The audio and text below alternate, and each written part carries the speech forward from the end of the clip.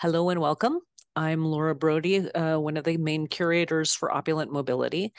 And for description purposes, I am a Caucasian middle-aged woman with brown hair down to my shoulders in front of a very full bookshelf. Welcome, Ash. Thank you so much Hi. for joining. Yes, it's so wonderful to be here, and I'll do a quick visual description of myself as well. I'm a about 30-year-old white presenting non-binary person with short brown hair. I think it was last year that you got involved with Opulent Mobility for the first part. And that one is a very glittery pink, in a very glittery pink frame. I'll show that later. But how did you find out about it? Yeah, so I am fairly involved with like the disability and chronic illness community online, and I think it was through Instagram, like mutual friends. Somebody was like promoting it on their Instagram story, and I was like, "Oh, that's so cool!" I really love the idea behind making it more of a celebration and an opulence instead of I feel like a lot of disability chronic illness shows when they're curated by people not in the community, it's a little more intense and sad. Yeah. Yeah. That sometimes you fall into it's totally appropriate, but sometimes it gets a little trauma porn.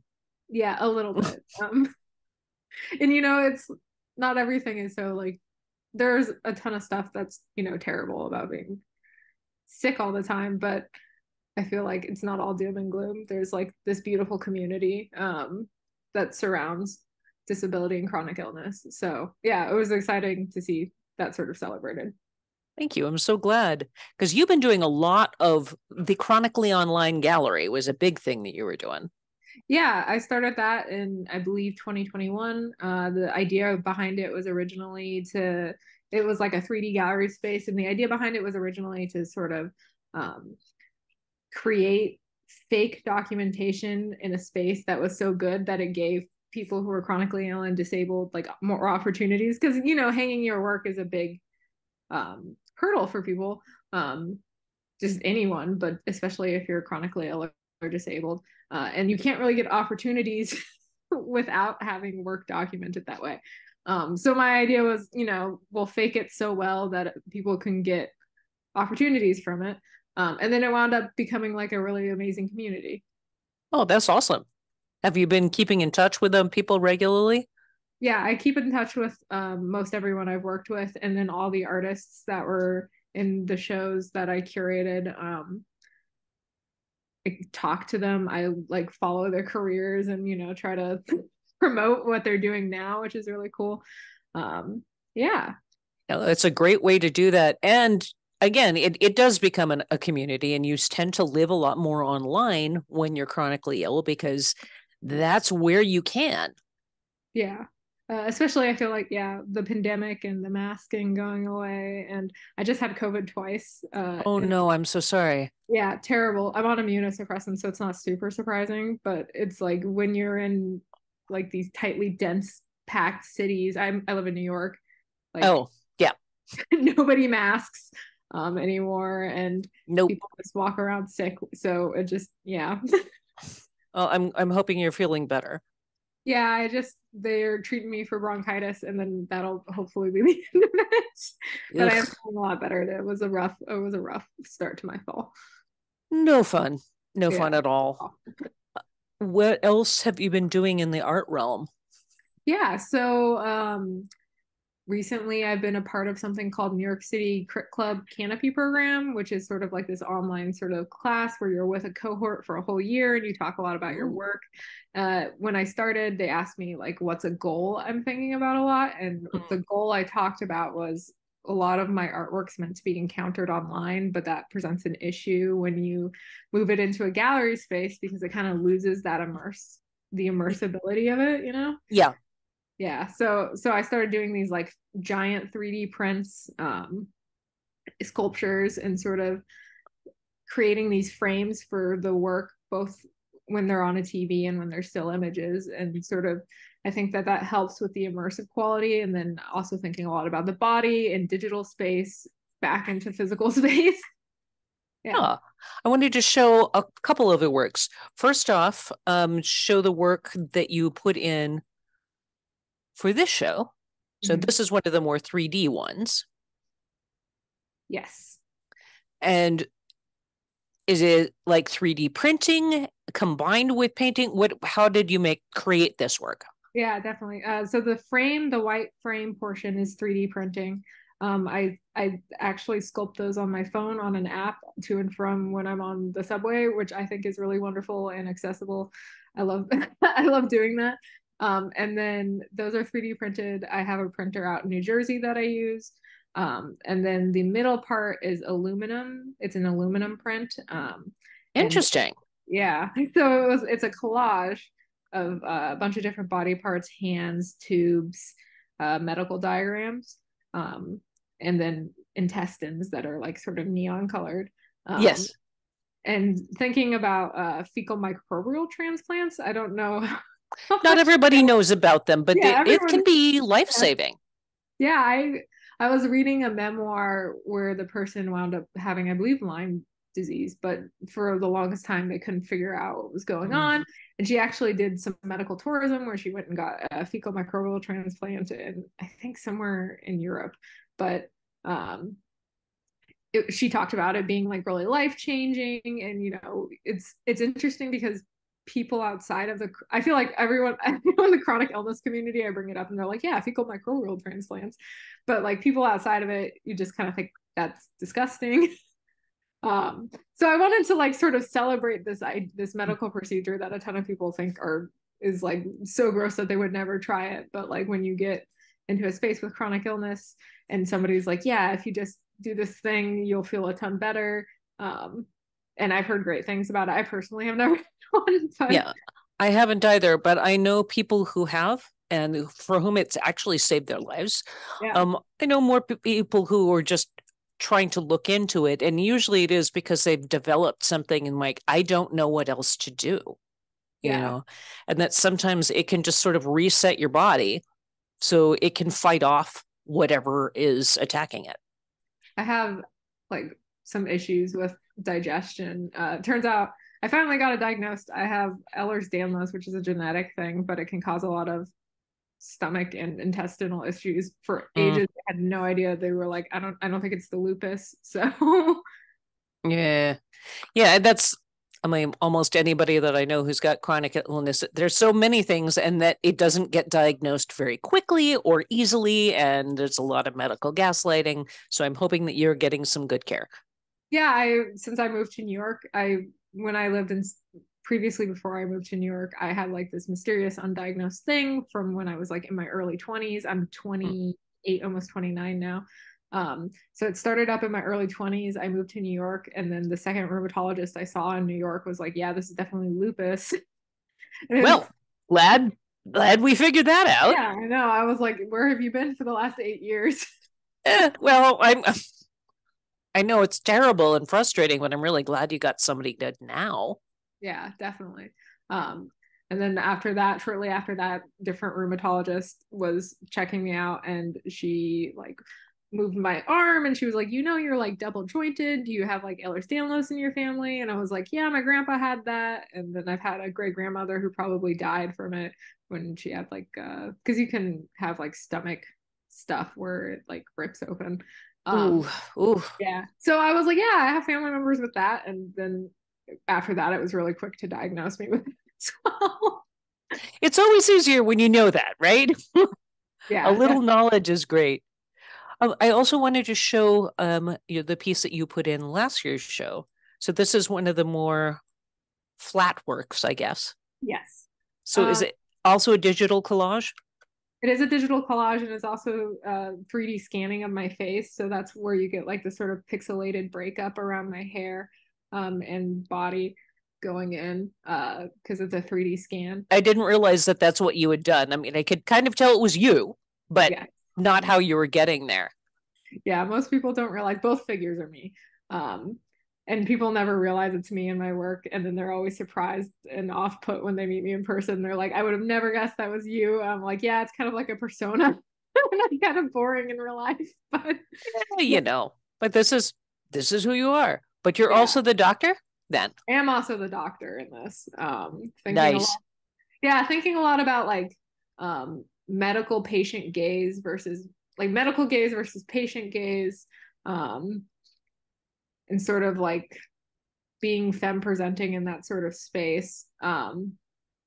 And I think that also it was like kind of a real breakout piece for me because I had started using a cane before they put me on steroids for my lupus. I had like the whole part, half of my body was weaker than the other half, and I was having issues with balance and stuff, and that's resolved. But I was using a cane for over a year with a mysterious undiagnosed thing, and I felt very self-conscious about it. And it was definitely a point where I was like, I guess I am disabled because it's like as soon as you have like mobility issues, it becomes super serious. And yeah, I think it was a breakout piece for me because it was like I was very boldly embracing it to myself, I guess, especially in the persona. Yeah. Is that something that you found is a way for you to handle things sometimes, to create a persona for it?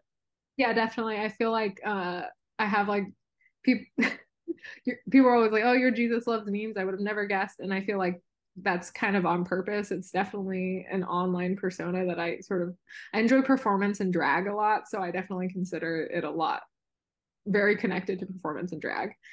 Got it. Got it. So this is, by the way, another way that you can find Ash is through Jesus Loves Memes, both through Instagram and just online. Yeah, just online. Yeah. And it's LUVS, not LOVES. What made you come up with that as Yeah. a term? I was in college, and a lot of my like college art was really inspired by religion, particularly Christianity, but also thinking about how we move spirituality into like internet spaces. I grew up in a very Catholic community where all my friends had like MySpace stickers with sparkling Jesus on them and stuff like that I always really loved. And I think a lot of my work is still connecting in ways to like spirituality, and I think a lot about shrine making or like yeah, Yeah. definitely. You've got Sort of that lives feel. on that way. Yeah. It's got, well, certainly this recent piece has that kind of altar-like feel. It's Definitely. what sorts of images sort of inspired you when you were first starting making art? Yeah, I think that I grew up in sort of like a lower class family, so I didn't have access to like fine art, like quote unquote fine art, like a lot of people I knew in college did. I was definitely like behind the curve, it felt like, with understanding the language that fine artists speak, quote unquote. So most of the exposure to art I had as a kid was like religious art. My dad's Vietnamese, and he's also had like a ton of Buddhist art around the house. So I think I definitely drew from that. And then I grew up in a Catholic neighborhood, and like the appeal of like Catholic imagery is inescapable for me. Yeah, of So course. There's a little less of a sense of depth. There's that really ornate edging around everything. yeah, definitely.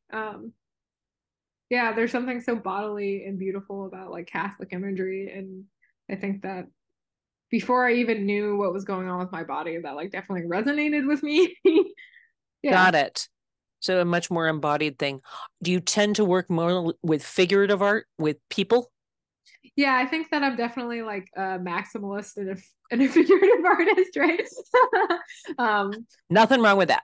no, definitely not. I feel like occasionally I'll try to like scale back into minimalism, and I'm never happy. I need like more figures, I need more colors, More glitter. more shapes, more glitter. Had you started out doing work online? Was that your first experience with art, or? Yeah, now that I think about it, in in high school I had like a digital photo class. We didn't have a dark room at my high school, so they gave you like little point and shoot cameras, and I like became obsessed with it. Before that, I was really into MySpace, so it was like weird MySpace kid's dream to just be shooting on this point and shoot camera.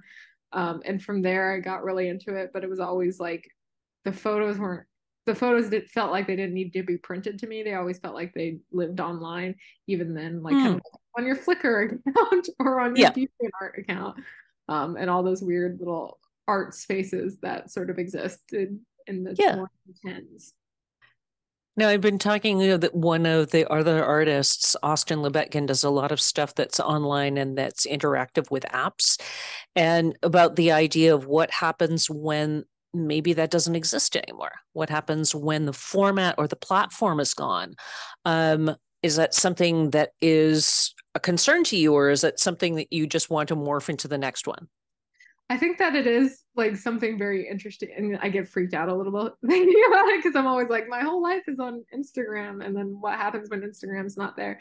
I was listening to this, was it a podcast or I was reading something about AI girlfriends became a thing, like AI significant partners became a thing. Yeah, yeah, I've been seeing that. I'm like, oh, do you really trust the algorithm to be saving your Yeah, information that way? First off. yeah, and not only that, like they changed the, I guess the coding on the significant partner, and it like changed their personality, and people were talking about how devastated they were after that happened. I thought that was so interesting because I think a lot about how connected I am to certain things online and what happens if that thing is gone. I Yeah, guess. I think just because I've had gone through a bunch of different changes of format that those things just died. Zip disks, no longer. It'd be interesting to figure out what happens with that, what happens with digital over time. Yeah, I think I'm definitely interested in the idea of like digital decay, Ooh, or yeah. breaking down of digital bodies. I think a lot about like the footprints we leave online too. Like if you have a friend who dies on Facebook, there's like their whole page turns into a memorial page, and then every year you get sort of reminded that it's their birthday and everybody's writing memorial messages. But also like just the footprints we live online become sort of like this weird digital tomb for us after we die. That definitely influences my work a lot, like this idea of like death and altar making and digital spaces. Um, yeah. No, is that kind of like a way of living on Yeah, it's in the digital? yeah, it's like I always joke that like when we upload our brains to the cloud, who's gonna to like save us from global warming, whose brain is gonna be uploaded? I doubt it's mine. So I don't unless know. Could unless be it's a like globally combination. accessible, yeah. So in a way, I guess like digital footprints act as like this sort of living memorial. I mostly use like I gather the majority of my imagery from like stock images of like I'm really interested in stock advertising images, Okay. which I think are sort of feed into like my thoughts around wellness and like how it's sort of like yeah. Interesting. Yeah. So but occasionally I do have like a very specific image in mind, um, and you can't like I can't find it in any stock image. So occasionally, if I have like a tiny piece of a piece that I'm like I really need an image for that, like plastic telephone on fire, um, hard to find images of that. So I will sometimes like throw it into AI or and then export that little portion of the collage and then mess with it digitally beyond that, as like a material for collage, I guess. Interesting. Okay, and then just piece it into the rest of the work. Yeah, it's none of my work is like totally AI. I will occasionally pull from AI if I can't find anything else. I do like using like sort of real advertising imagery, I guess. But it's also interesting to see, like, I've been doing things where I throw like advertising imagery, that's stock imagery, into AI and tell it to generate more of those and seeing how the computer sort of Oh, decays. interesting. Yeah. What kinds of stuff have you been finding with that? Yeah, it's funny. It's like it very quickly gets into like uncanny valley. Is there stuff that you want to be making next? Yeah, so I have a bunch of sculptures I have planned. I'm hoping to like maybe move into some. I've been talking about moving into augmented reality for so long, and I just haven't done it. Oh, Um, so excited to maybe do that eventually. And then I have been doing less of myself in the work lately, and so thinking about how I could digitally alter my or like alter myself with digital sculpture, to add oh, back into the work, is definitely something I'm starting to think about lately. thank you so much for doing this. I'm really glad that you can be part of the show again. Yeah, And so honored. Thank oh, you. it's awesome. No, I think it's really, I love that this piece that you came up with, both Anthony and I love them. It's because it's such a unique take on everything. And it's honestly, I can keep looking at them and find something else in the little corners. Like, what is that piece? And that's always nice. That kind of layered approach to it is really lovely. So Thank you. nicely done.